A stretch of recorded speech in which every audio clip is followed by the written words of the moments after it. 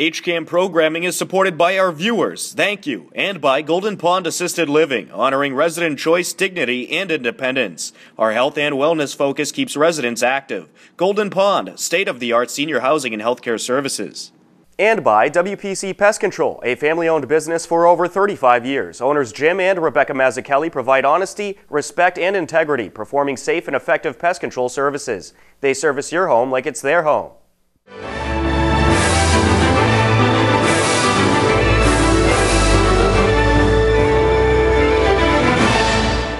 Hello, and welcome to HCAM News. Tom Nappy at the anchor desk to keep you up to date with what's happening in Hopkinton. On this edition of HCAM News, you'll find out why a group of Hopkinton police and firefighters did push-ups to raise awareness. Owner of Angels Garden Center, Jeff Doherty, has some great tips on selecting firewood.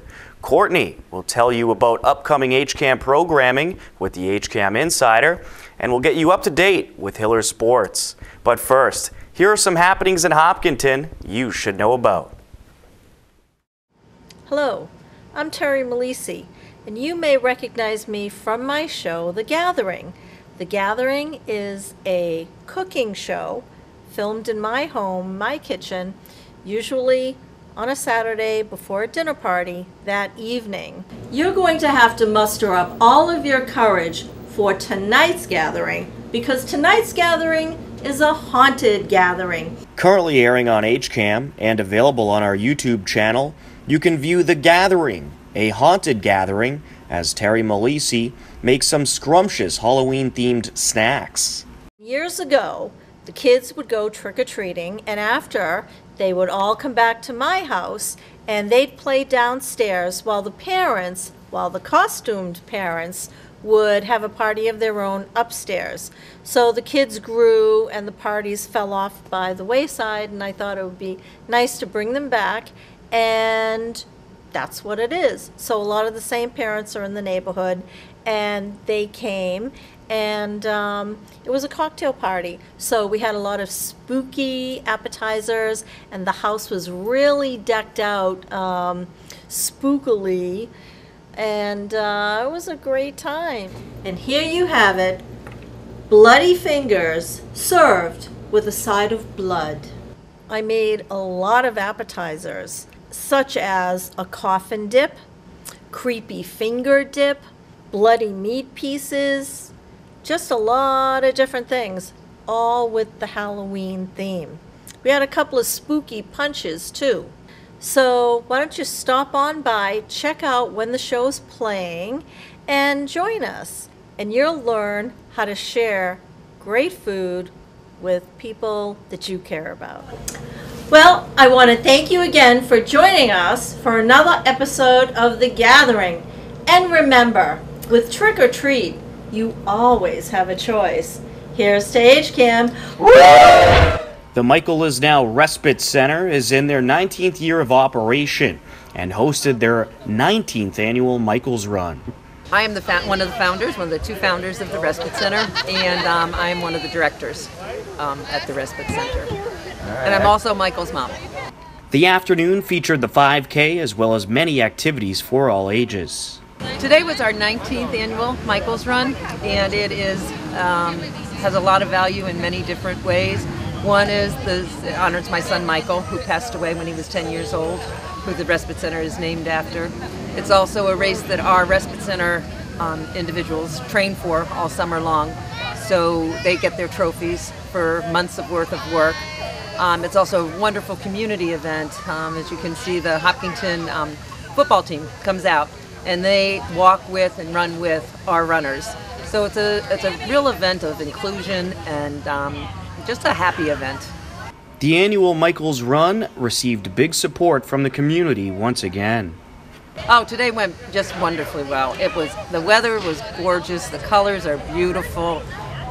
We had a nice turnout. The Hopkinton Running Club did all the registrations for us. It just could not have been a better day. All right, and is there any more events coming up for the Respite Center? Our next big events come at marathon time.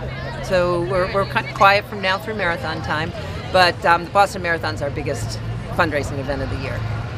All All right, excellent. And if someone wanted to learn more about the Respite Center, where could they go? You can go online to hopkintonrespite.com and visit our website, and all the information is on there. The 22 Kill organization started in 2013 and works across the nation to raise awareness for veterans facing mental health issues. This week at the Hopkinton Police Station, members of the Hopkinton Police and Fire Department did 22 push-ups plus one more to honor the estimated 22 veterans a year that commit suicide and one more for active duty military that take their lives. The organization hopes to reach 22 million push-ups nationwide. Today, myself and my friend Dave Fall and Shannon Jackman put together 22 push-ups to honor our military men and women that ultimately take their lives each and every day to suicide. We also pushed one, we call it the plus one, for active duty military men and women that also ultimately take their lives every day. So the 22 plus one is 22 veterans each and every day that commit suicide due to the physical and psychological wounds of war and or serving in the military. Plus one is active duty. Live. All right, so we are here live. We'll go up this way. Where are we at? With the Hopkinton Police and Fire Department getting ready to get down to do 22 push-ups plus one for active duty military men and women. So these men and women are going to join Dave Fall and myself to do 22 plus one. Real quick, can we say hi to Chief Lee, the Hopkinton Police Department. Sir, thank you very much for having us out here today. The Hopkinton Police and Fire Department, and we have an Ashland firefighter down here also. All right, so let's have everybody get down. All right. Are we ready? Yeah. And exercise. 1, 2, 3, 4, 5, 6, 7, 8, 9, 10, 11, 12, 13, 14, 15, 16, 17, 18, 19, 20, 21, 22, and one more. 23. 23. Honestly, I just started doing some push-ups. Went live on Facebook, and I hooked up with Miss Vivarius there, and we just been going ever since then. And then we decided to do the stride and ride relay together. So that's how we ended up, just through coincidence, I guess you could say. Right. So is it a regular? So it's safe to say on a regular basis you're going from station to station, town to town? Yes, sir. I try to make sure I can get where I can to raise as much awareness as possible. I was down in Cabo last year we had a fire department in Cabo, St. Lucas. So yeah, I've been traveling around trying to do it and raise as much awareness as possible. Okay. And I noticed that you get the police and fire involved. Why do you involve police and fire? It's very important to bridge that gap because these men and women also serve on those thin lines, and so Shana had reached out to me and asked if we would come out here and do 22 push-ups. And many people may or may not know that we actually lose 2 to 3 police officers every week to suicide, and 2 firefighters, paramedics to suicide as well every week. So that's another 5. And you know, many of these men and women are also veterans, so it's very important because when these veterans serve, when they come home, they want to continue that service to the people and to our country. So ultimately they become firefighters, police officers, EMS, paramedics, dispatchers even, and they get in that line and they do something that's greater than themselves. They give so much, so selflessly. So we get out here, we push for our veterans, but when we're pushing for our veterans, we're pushing for our first responders and civilians struggling, so to give people that hope that so many people need nowadays. Excellent. All right, what else is coming up? We actually have a big event. It's going to be honoring our military men and women. October 7th through the 14th, 2017, we're doing an event called Stride and Ride Relay, which is the significance of October 7th, 2001 is because that was when our men and women were deployed after 9/11. So we're creating this event called Stride and Ride Relay, which will kick off on October 7, 2017. We will relay to every single 9/11 location where 9/11 occurred to pay our respects to the 2,977 victims, give our thanks to the first responders who stepped up that very fateful day and continued to step up until this day. but it is to honor and remember our military men and women who've paid the ultimate sacrifice, and those that are still serving and sacrificing 15 years later, and obviously in 2017 it'll be 16 years later. And so that's what Stride and Ride Relay is about. It's about giving thanks to those men and women that are still serving, and really all that have served past, present, and future, and to give our thanks to first responders and never forget the victims of 9/11. What made you decide to bring this to Hopkinton? Well, my good friend Heather was posting doing 22 push-ups at the starting line, and her and I share the same passion to give back to our veterans and bringing awareness to not often spoken about or talked about veteran suicide. It also happens in law enforcement and also in the fire departments for everything that they see every day. So when I found out she was only just down the street, I was like, you need to come over here. And she's like, yeah, I would love to, but I would love the police and fire to be part of it. So I was like, let me talk to my chief. Let's get this going. So in a matter of just 2 weeks, because I didn't want to wait too long. I just wanted to get it done and get everyone involved and not hesitate. And so the chief, I sent a message to him and told him all about the program and the organization, what they do, and the cause, and he was like, absolutely. He didn't hesitate, he wrote right back. And it wasn't even on hours. He was off duty and definitely responded quickly, like, let's do this. So then I posted to everyone with the fire department and the police department and said, hey guys, this is an amazing cause. Let's kind of join in together and do 22 push-ups. Because we have a lot of physically fit people, you know, so like you can do 22, so it's not too bad. For more information on 22 push-ups for vets and the 22 Kill organization, head over to 22kill.com. Still to come on HCAM News, Courtney will get you up to date with programming coming up on our channels with the HCAM Insider. Owner of Angels Garden Center, Jeff Doherty, will give you tips on selecting firewood for the winter. And we have the latest Hiller Sports update. A lot more ahead on HCAM News. Stay tuned. HCAM News is supported by our viewers and by Hopkinton Drug, located in this historic New England town since 1954. They are a multifaceted store dedicated to providing clients with an array of healthcare options. And by Webster First Federal Credit Union, providing financial products with attentive customer service to the local families and businesses of Hopkinton. Visit us at websterfirst.com. Do you have what it takes?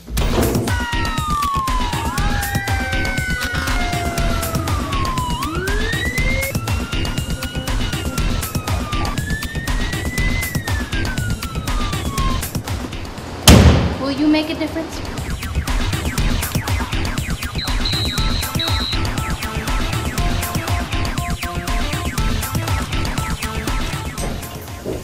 Always an adventure.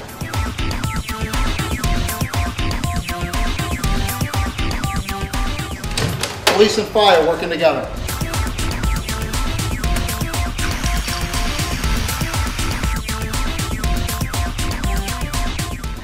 Utilizing the latest technology.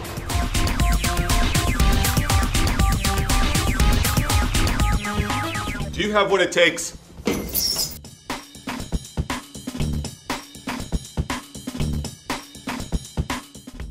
Welcome back to HCAM News. With the cold weather ahead, it is almost time to get the fireplace ready. Owner of Angels Garden Center, Jeff Doherty, had some tips on selecting the best quality firewood in the latest Tips from Angels. Hi, my name is Jeff Doherty and I'm from Angels Garden Center. Today I'm here to talk to you about firewood. Everyone is ordering firewood at this point because they're getting ready for winter. And what I'd like to give you is a few hints on what to look for when you order firewood.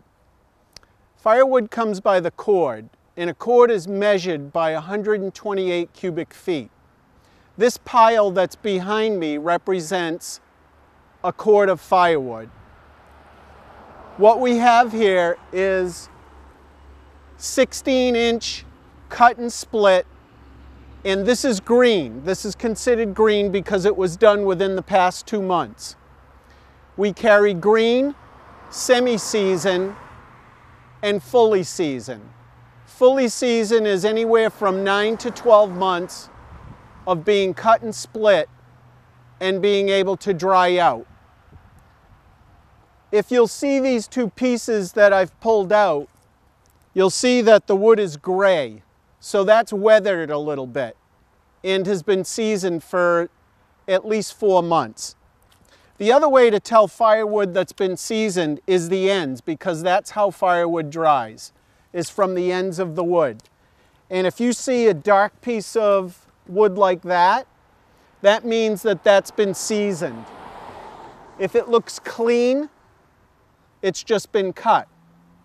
If the wood smells acidic, it's just been cut. So those are the things that we like to look for. We also carry firewood in a pallet. So that pallet is considered 4 feet by 40 inches by 3.5 feet high. So that's actually 1/3 of a cord. People like that because it's the right size, the pieces aren't too big, everything in there is seasoned, it's all a good mix of hardwoods, and it's ready to burn. We can deliver that to your driveway. We also can deliver in half cord increments or full cord. And as I said earlier, this pile represents a full cord. The other way that you can measure it is we have a rack set up to my left, and that rack is 8 feet long, it's 4 feet high, and a piece of wood that's 16 to 18 inches is considered 1.4 feet. So if you took 3 of those, you would have more than a cord. Or one of those increments, 8 by 4 by 1.4, would give you a face cord or a half a face cord. But actually when you do the math, it comes out to 2.85, so that's why I said 3 of those racks. And people like setting it up on a rack so that the wood doesn't touch the ground and pick up the moisture. It's also a good idea to stack your wood so that it's getting some sun. You want to put a tarp over the top, but you want the ends to be exposed to the air on either side. So I always tell people, try and stack it somewhere where it's going to get the sun. And don't put it 500 feet away from your house, because when the snow is 3 feet deep and you got to make a path to get there, it really becomes a cumbersome task. So hopefully those hints will help you when you're ordering firewood. And please feel free to stop by Angel's Garden Center anytime, and we'll be happy to help you out with any of your questions on firewood. Thank you. Be on the lookout for more great tips from Angels with Jeff Doherty in the coming weeks on HCAM News. Believe it or not, the fall sports season is entering the final weeks, and many Hillers teams are making a final push for the postseason. Here are the latest happenings in Hillers sports. On Friday, October 14th, the Hillers volleyball team sported pink jerseys as they hosted Bellingham in the annual Dig Pink matchup to support the Side Out Foundation and the fight against breast cancer. Peyton Weber scored the 24th Hillers point off the serve as the Hillers took the first set 25-9. In the second set, a nice defensive hit by Amanda Gilbert helps the Hillers add their 19th point and take the 19-4 lead. They never look back as they take the frame 25-5. In the third set, freshman Peyton Weber strikes again as she gets a good back hit to set up Rachel Zale to make it 24-11 Hillers in the third set. Hillers followed up with a point after to take the set and sweep the match. That was the Hillers' 7th sweep in a row. They have since increased it to 8 sweeps in a row as they swept Westwood on Wednesday, October 19th to improve to 13-1 overall. The playoff-bound Hillers have 5 matches left during the regular season. 1-4 Hillers football looking for a big win against 4-1 Bellingham. Connor Hebert had the first Hillers touchdown, and Isaac Stillwell followed up with a second, plus a pair of 2-point conversions, made it 16-0 Hillers heading into the second quarter. After Bellingham struck back with a touchdown and a 2-point conversion of their own, the Hillers responded shortly after with a big drive. Connor Hebert, coming out of the 3-back set, scored his second touchdown of the game. 24-8 Hillers at the half. The rushing attack continued in the third quarter. Isaac Stillwell rushes in for his second touchdown, and it was 31-8 Hillers following the extra point. Nick Stanley also hauled in a nice 40-yard touchdown reception from Jimmy Adams as the Hillers had no problem taking the victory 45-14. Hebert and Stillwell combined for over 250 yards rushing and had 2 touchdowns apiece as the Hillers took down Bellingham 45-14. Hillers are now 2-4 on the season with a chance to slip into the playoffs. Throwing for the Hillers. Fernando on the throw into Paleko. Top of the circle, good leg there, and that's a goal. McCallum Lind on the second goal for the Hillers. Hillers' domination over Bellingham continued on the soccer field. The Hillers boys took down a young Bellingham team easily. Paleko with the shot and the goal. Hillers boys took care of Bellingham by an 8-0 final. They put up 4 goals in each half. The victory puts the Hillers within 5 points of the postseason. With 3 games left to play, the Hillers will need to at least tie and win 2 of the final 3 games of the season to make the playoffs. Be sure to check our website, hcam.tv, for the latest in Hillers sports, and our YouTube page, youtube.com/hcamtv, for the latest HCAM sports broadcasts. It is a very busy October on the HCAM channels. Courtney Taylor is standing by to tell you all about it with our HCAM Insider. Hello everyone, and welcome to the latest edition of the HCAM Insider.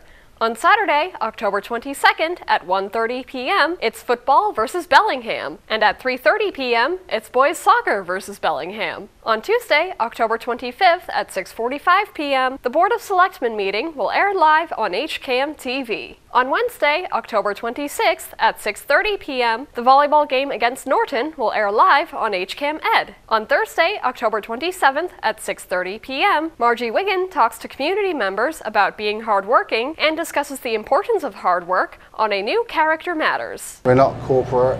It's not 9 to 5. It is what it is. It is when it is. You got to do it. You got to try to always stay positive and happy. Right. Yeah, Thank you.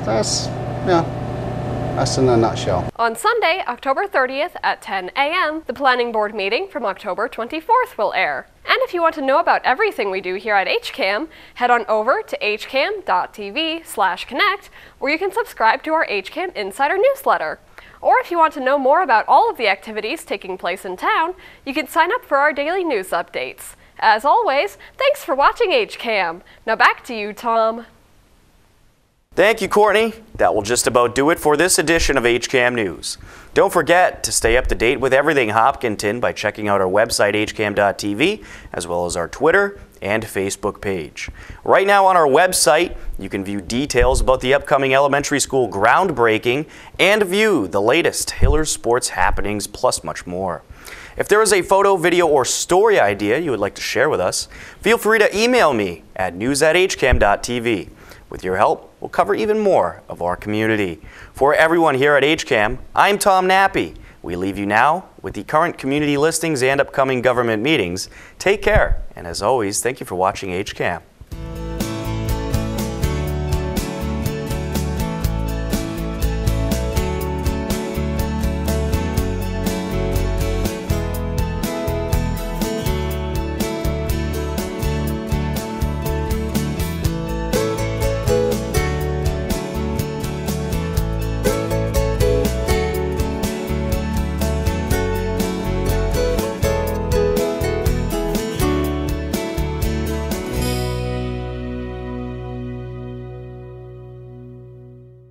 HCAM is supported by our viewers and by Blackstone Valley Wealth Management, providing highly personalized financial planning, wealth management, and customized solutions through transparent, unbiased advice. Visit us at blackstonevalleywealth.com.